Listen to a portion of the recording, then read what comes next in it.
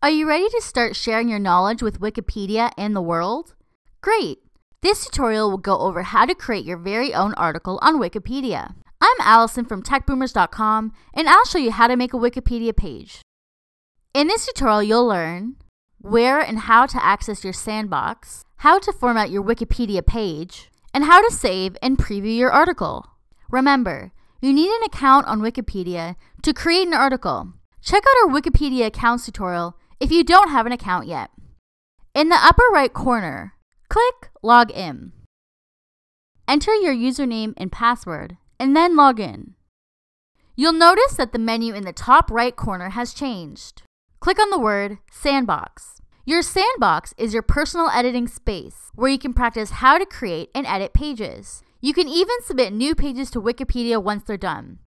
Here are some quick formatting options. You can click the B or I to quickly toggle whether your text will appear bold, italicized, both, or neither. If you click the pen icon, you can add a quick signature or timestamp if you have one. Click the chain icon to add a link to your article. You can choose whether this link will go somewhere within Wikipedia or to a different website. Click and type the link you want to add in the box. Then, click Insert Link. Type inside this formatting to add extra characters.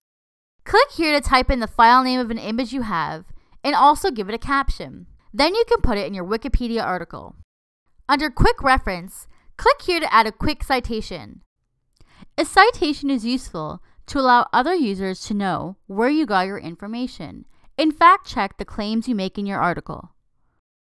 Under Advanced Options, you can further customize your article, such as creating bulleted or numbered lists, increasing or decreasing the size of your text, or inserting a table into your article. Here you can access special characters. Click to add them to your text. Click Help to see examples of how to type text in your article so that it shows up properly. This is a great guide if you don't know how to do something right away. Click Cite to see tools that will help you reference other sources of information, including detailed ways to cite different types of sources, including books, academic journals, and other web pages. In here is the main window. This is where the magic happens. Click in this box and start typing to give life to your article. Similar to the Special Characters menu, you can click on one of the symbols here to insert it into your article. You can also click the drop-down menu and select what type of symbols you'd like to use. When you're done, you can click Show Preview to see what your article will actually look like once it's on Wikipedia. If you like what you see, you can click Save Page. If you're satisfied and want to try to make your page available for everyone who visits Wikipedia, click Submit your draft for review. Then click Save Page again when you get to the next screen. You'll probably get plenty of feedback from the community on things that are good or can be improved.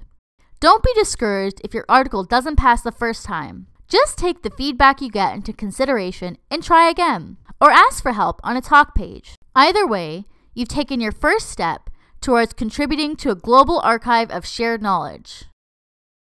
Want to learn more? Click the blue button to check out more Wikipedia tutorials.